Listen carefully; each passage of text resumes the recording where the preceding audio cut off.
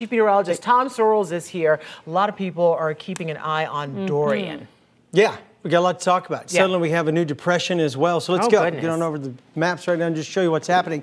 Pinpointing the tropics, this thing that grew here just off our coast this weekend has now moved out to here. So it's tropical depression number 6. Never going to be a player in our forecast. It's zipping this way.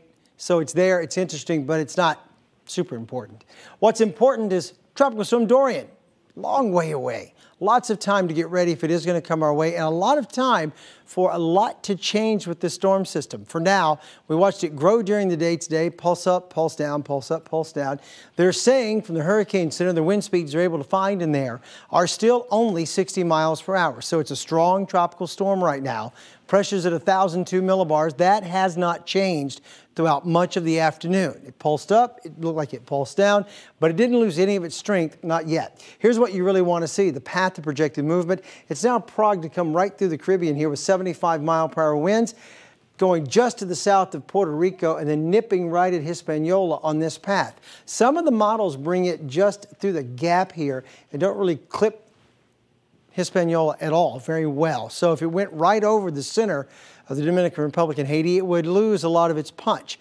They think it interferes with it enough that it does weaken it some, but by Saturday night, we're talking about a very strong tropical storm or maybe a Category 1 hurricane sitting right there, just to the east of Bimini, rocking towards Miami. So Florida now is in the cone of uncertainty for day 5 and day 6. All of that's going to change a bit over the coming days, but we will keep you posted when it does. In the meantime, here's radar for us tonight. Scattered showers are out there. Some of the showers were impressive earlier. This heavy rain that we were tracking right there in downtown has kind of lost its mojo, but we've got a few scattered showers building now right along the county line under the big I-4 symbol. Look at that, though. There comes the West Coast sea breeze doing its march. It's already moved past Dunnellon, nipping at parts of Sumter County, and will eventually roll into Marion, Sumter, Lake. And some of these showers are going to make it as far over as Orange County as we go into the evening hours. Our roughest time in Orange County is probably going to be between about 7 and 8:30. Watch what happens tonight. Here's 8 o'clock. There you go, pouring, pounding rain from Marion County through Lake County into Seminole and Orange. And then we turn the corner, and after about 8:30 to 9, it slows down a bit and doesn't totally wind down until about 10. Tomorrow, scattered showers come right back. There's your West Coast sea breeze again tomorrow afternoon by noon, well-defined and then marching on through. And then on Wednesday, little pockets of rain by 4 p.m., another West Coast sea breeze dominant kind of day. Your low tonight in Orlando is 77.